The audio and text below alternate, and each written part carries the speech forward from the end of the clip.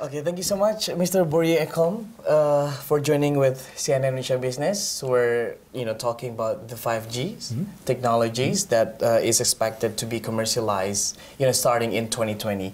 How do you see Indonesia as 5G market? Thank you. First of all, it's great to be here and have a chance to talk to you.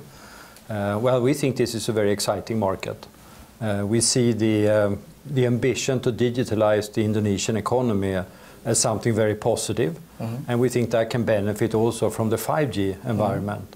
Of course, there is a journey to go through, but if you look at the development over the last 5 years of Indonesia, you just have to be impressed. Okay, if we talk about Indonesian, we're not really the most welcome tech nations. We're having still now the issues about the technologies that really actually changes the business here. How do you solve these problems? But I think also when we look at Indonesia, we actually get impressed. We see a lot of development happening in the local economy, where the adoption of cell technologies and mobility is actually coming quite rapidly. Yes, it's still an area where we need to build out 4G. But we see that as a very strong development, and I think Indonesia is a big country and it's growing fast, and it's going through a lot of reforms to make it even grow faster. And we think it's a very interesting market. Okay, if you talk about technology, it needs infrastructure. How do you develop the 5G infrastructures here? No, and of course 5G is one of the big bets for Ericsson. We're investing heavily to be a true technology leader in 5G, bringing that to the market around the world. And we see here it's starting to be commercially adopted, call it in 2019, with some sort of, for the first commercial developments.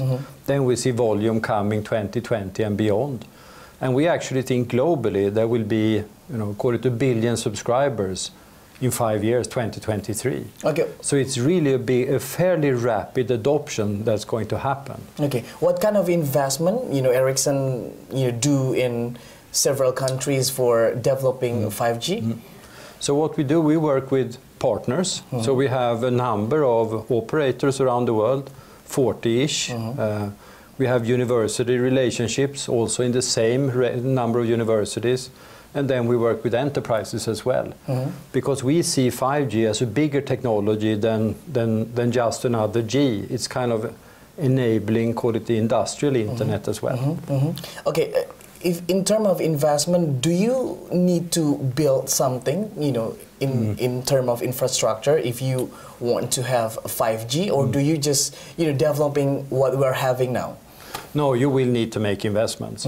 But I think it's also important to look at 5G from another way. If we look at the traffic today in the network, it's growing 50% plus year over year. Basically, the demand for traffic is exploding.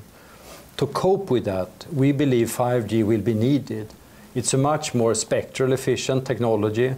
It's also more energy efficient technology.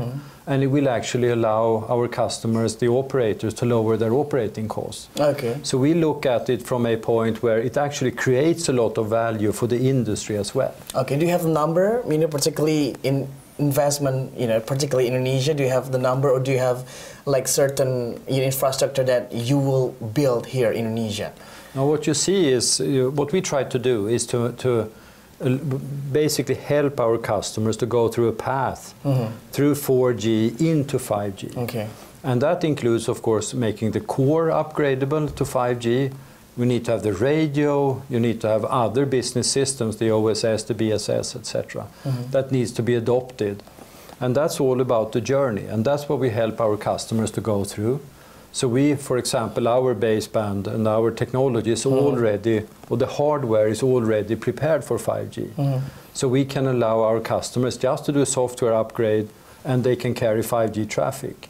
So for our customers, it becomes a business decision when it's time to switch on 5G, not about the investment size per se. Okay, you said before about the local telco provider. In April, Ericsson and XL Axiata have completed the first demonstration of 5G in Indonesia. Does this mean Ericsson will be working together with XL only, or do you still open, with other telcos providers here? We work with all operators in the market. We will do that going forward also, and it becomes more a timing of when we do a test with one versus another.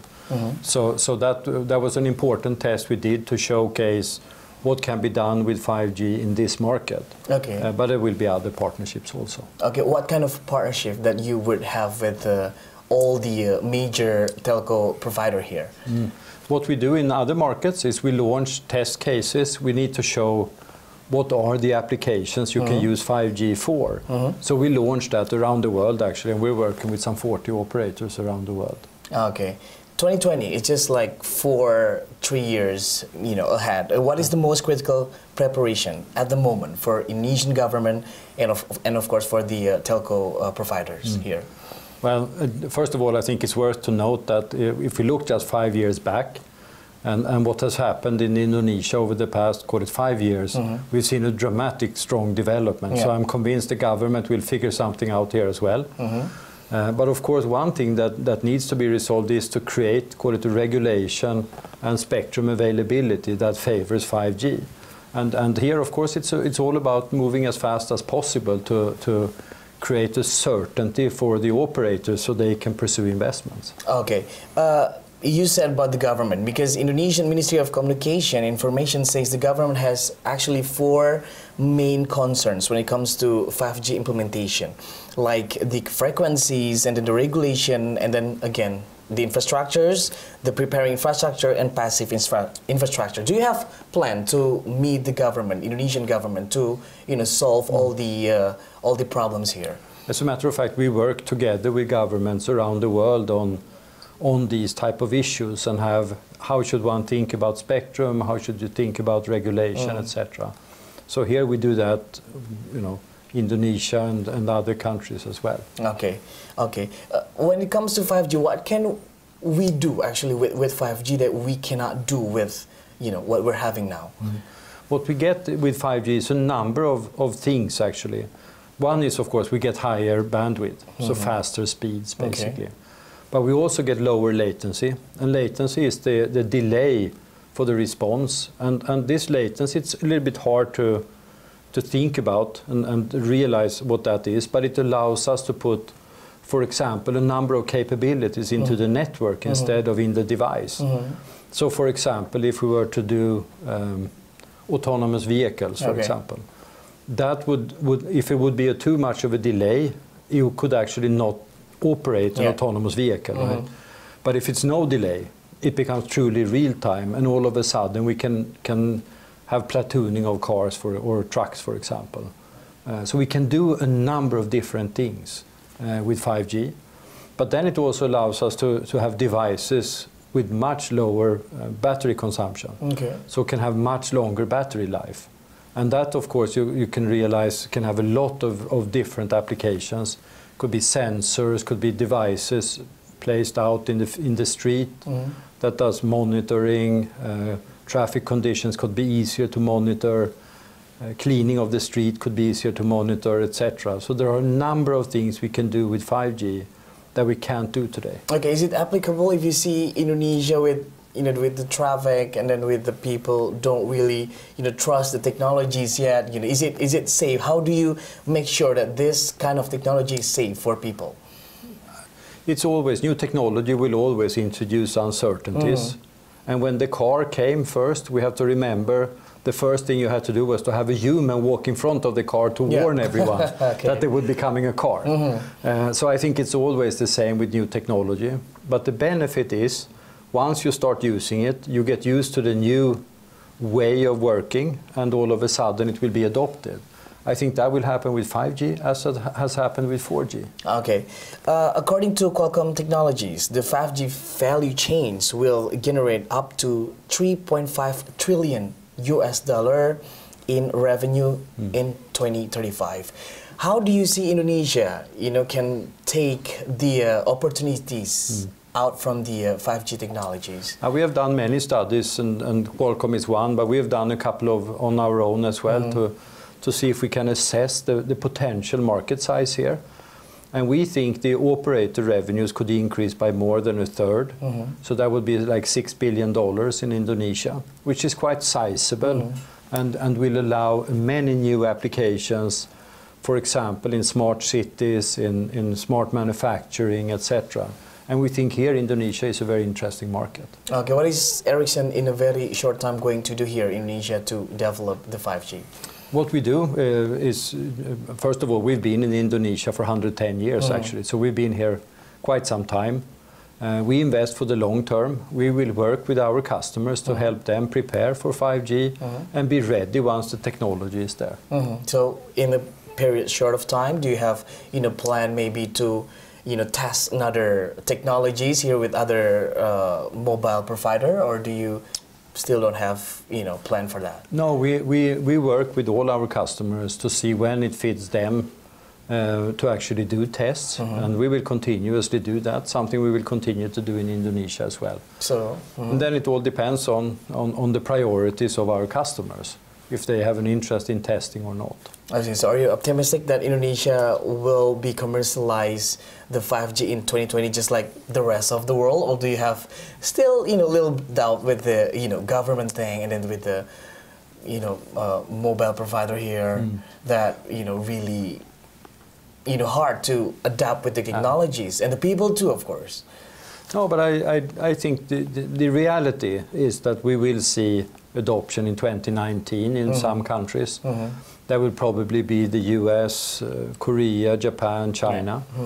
That will start to deploy in 2019. After that, we think other countries will follow with relatively high pace. I think given still the preparedness here for example, as witnessed with e-commerce in Indonesia, I think Indonesia will be rather early and on the forefront. And we see quite a lot of increasing in interest in the Indonesian market for 5G. Okay, talking about e-commerce, it's a big thing now in Indonesia. There are a lot of startups now that growing in Indonesia. How can you say to especially to the small enterprises here, for the early startups to really take advantage out of the 5G technologies? Now 5G, I think the key here is to understand that 5G gives many more capabilities that today we can only speculate about the use cases. And one is, for example, we had autonomous driving. We can have smart drone technology for example, surveillance.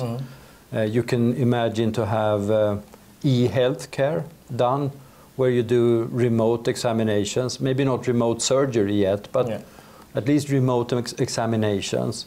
You can do a number of things. So it's actually only your own imagination that probably creates the limit of what can be done here. And I think it's important in an economy like Indonesia that we have the entrepreneurs out here that start to say, how can I take advantage of the capabilities of 5G? Because if you're early on doing that, you can actually create something that's really meaningful. Okay, so thank you so much for your time, Mr. Borje Ekholm. Thank you. Thank you.